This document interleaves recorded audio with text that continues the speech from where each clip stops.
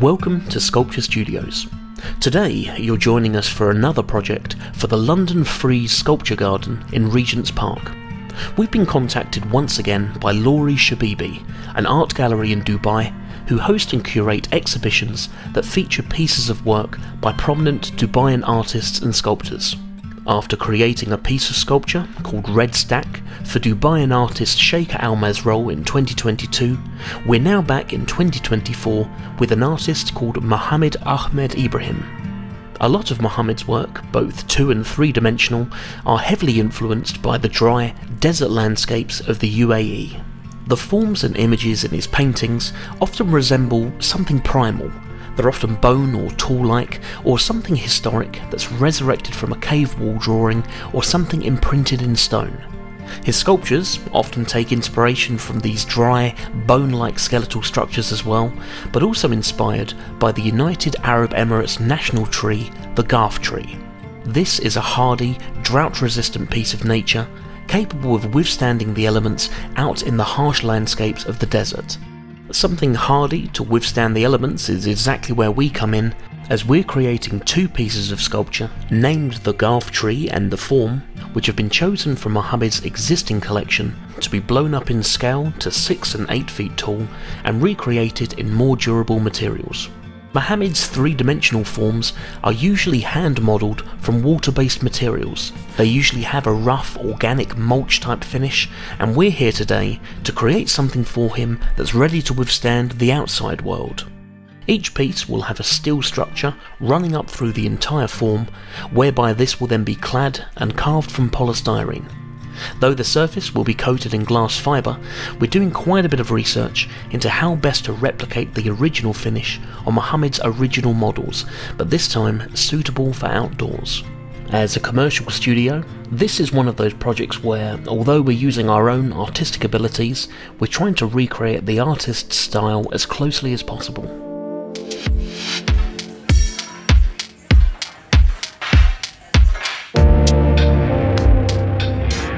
The build begins with the construction of the metalwork armature, where we're creating a wide, square footprint on the floor to be buried under the earth in Regents Park to give the sculpture stability.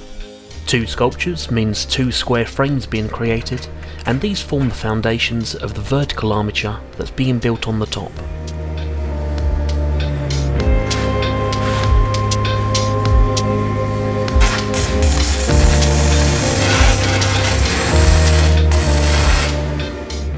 It's beneficial for us to be able to tackle as many aspects of the projects as we can right here in our studio. For metalwork like this, being able to do our own welding and being able to cut and make amendments as either we or our clients see fit just streamlines the projects. There are a few instances, such as specialist engineering or a chroming process that we need to outsource for, but for something like this, being able to manage everything ourselves just helps speed everything up and means we can keep a proper eye on things.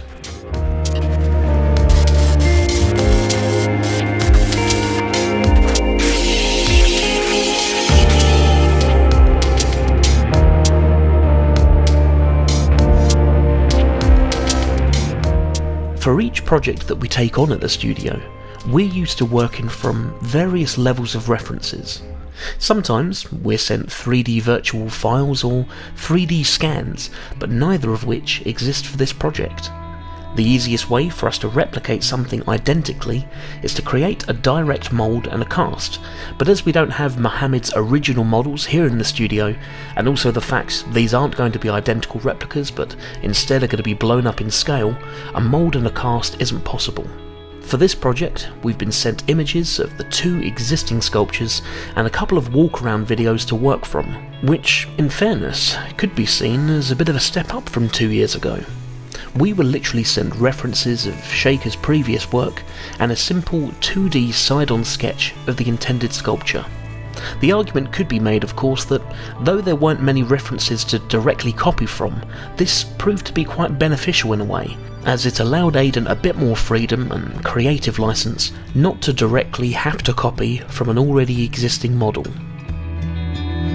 Right, here we have Ruth. Now this is how good Ruth is. How complex is that?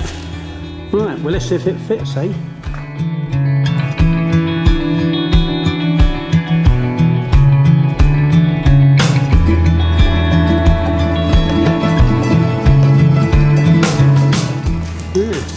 Ruth.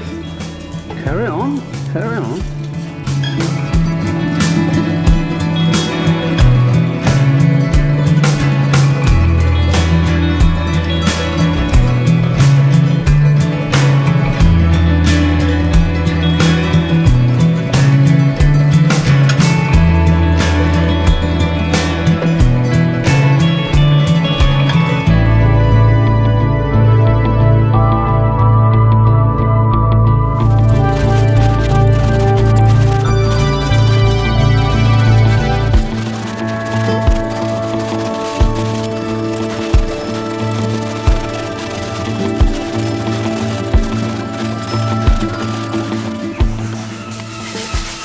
Aden, Yes. I don't think we've had much exterior talking here.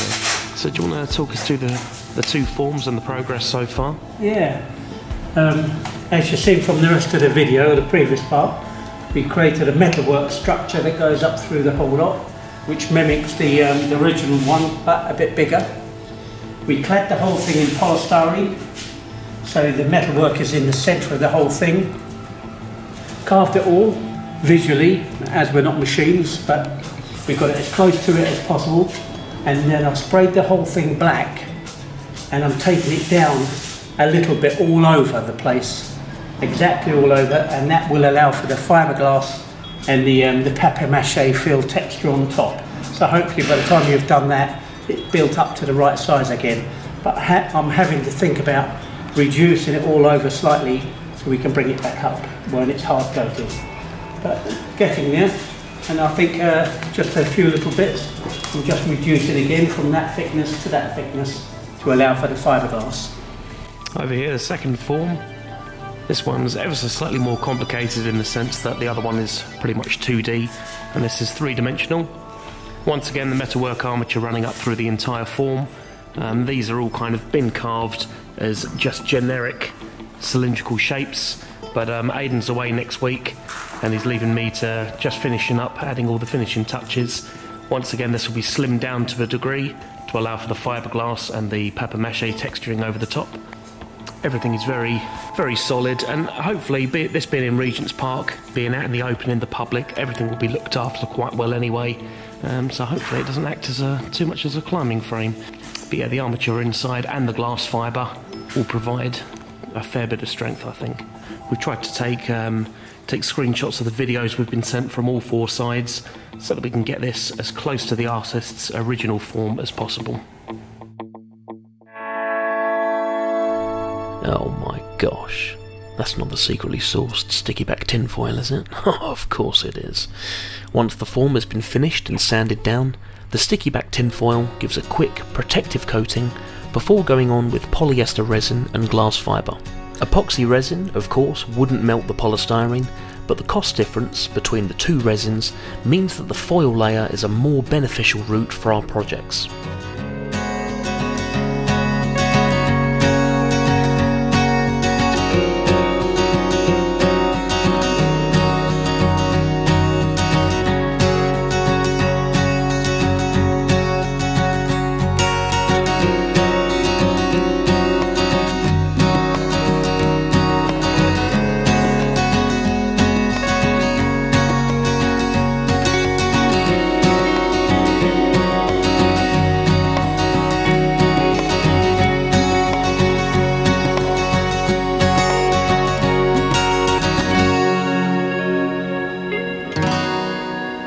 As you can see, last night I finished just above the halfway point here with the resin and the glass fibre.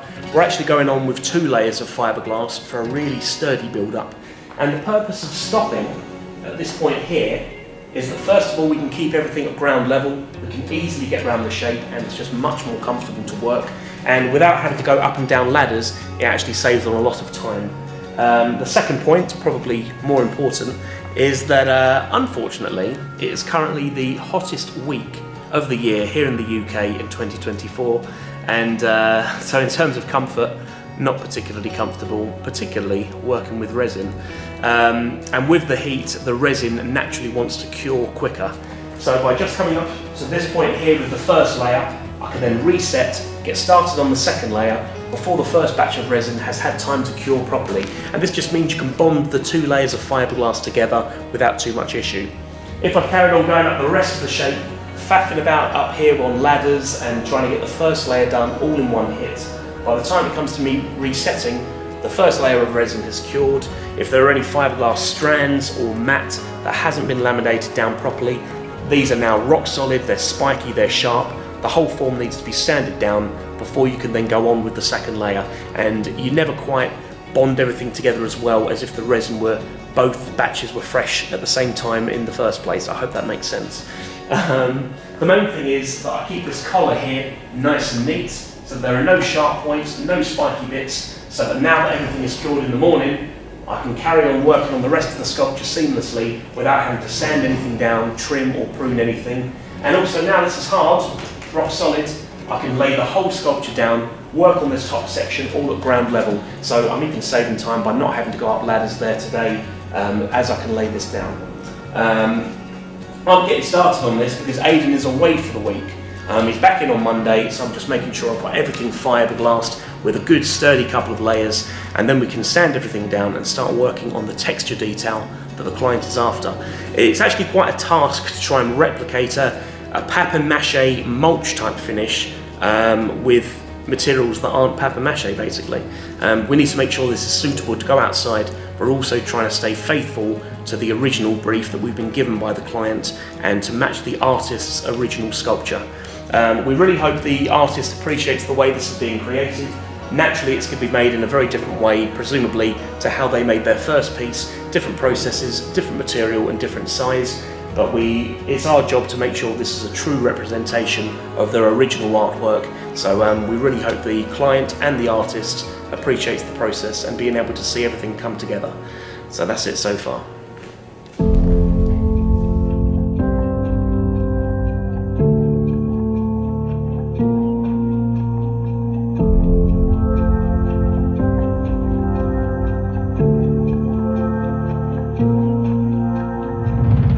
Here, you can see the numerous test samples that we tried to work out which materials would be best to use to achieve the desired finish.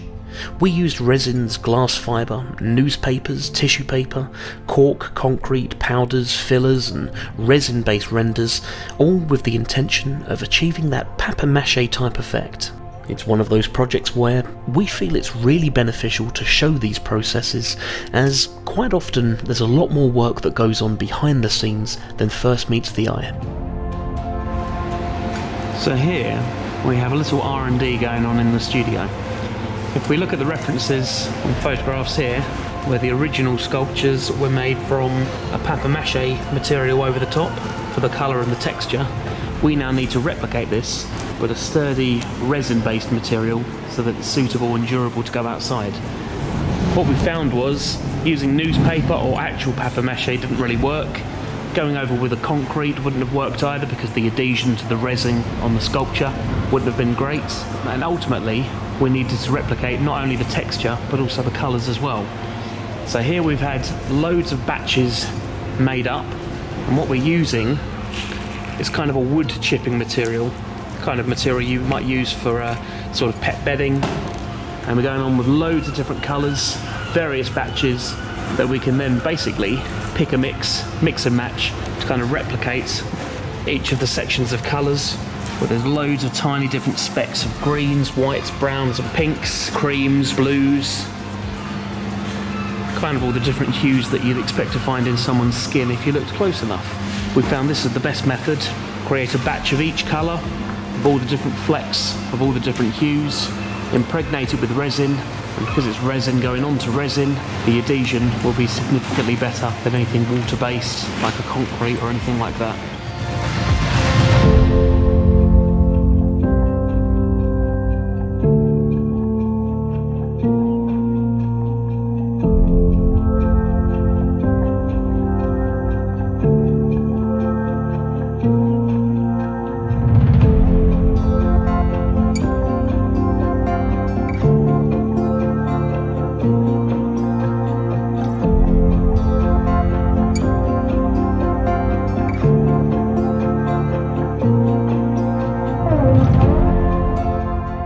For the finish on the form, the final texture isn't so demanding. We're creating a rough surface using a layered resin mix and sanding everything down so that any wandering hands won't be in any danger.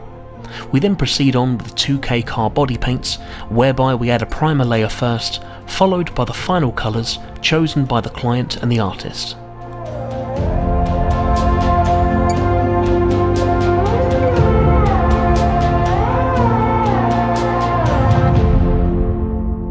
To help remove some of the glossiness of the artwork, Aden goes over the form with a semi-sheen lacquer.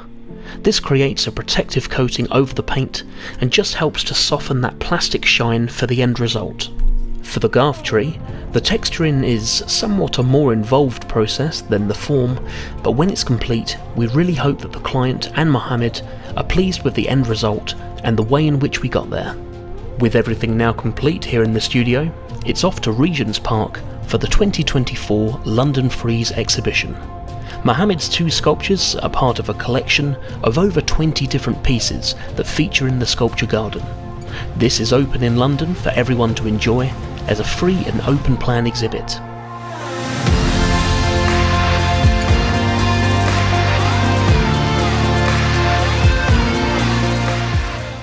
This open Regents Park exhibition is accessible to the public until the 27th of October 2024, whereby the sculptures will then presumably be rehomed.